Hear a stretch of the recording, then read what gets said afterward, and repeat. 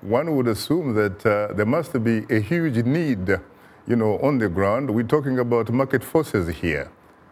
What specific steps are you able to take so as to stop that type of trade? Yeah, so we're confronting a serious crisis here, but the positive side is we are seeing a global collective effort that's underway that involves the UN, involves conventions, in particular CITES, it involves international organisations and the non-government sector who are all working towards the same objective of bringing this illegal trade to an end. We're seeing efforts underway at a political level, and you've just referred to the first ever UN General Assembly resolution specifically on this topic of combating illicit trafficking in wildlife, a very powerful resolution adopted by consensus. We're also seeing greater financing becoming available through a number of bilateral and multilateral donors as well as philanthropists. But we're also, very importantly, seeing this effort directed towards the front lines. And when I talk about the front lines, it's the rangers serving in the front lines, but it's also the customs, the inspectors at customs points. It's the police, it's the prosecutors. We're seeing an increasing level of attention being paid to this frontline effort in ensuring that the political and financial resources support that effort.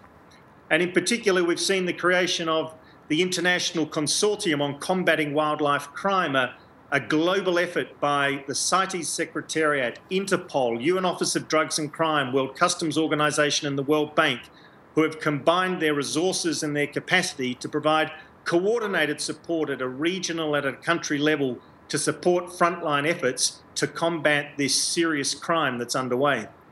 Now, John, there have been some reports suggesting that a lot of wildlife officials actually are compromised by the fact that they are taking huge bribes. To what extent are you getting the necessary cooperation from governments? Corruption is an issue that affects many sectors, not just this sector, and we are confronting corruption in combating wildlife crime, just as corruption is being confronted in combating illicit trade in narcotics or any other area.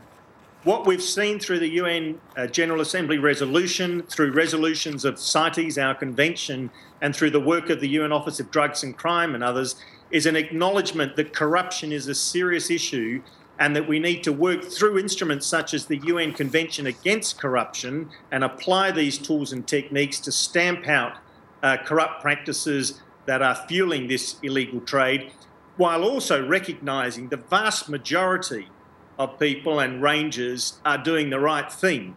And we need to offer them our full support, ensure that they are properly paid, that if they are killed in the front line in undertaking their work, that their families are able to be supported.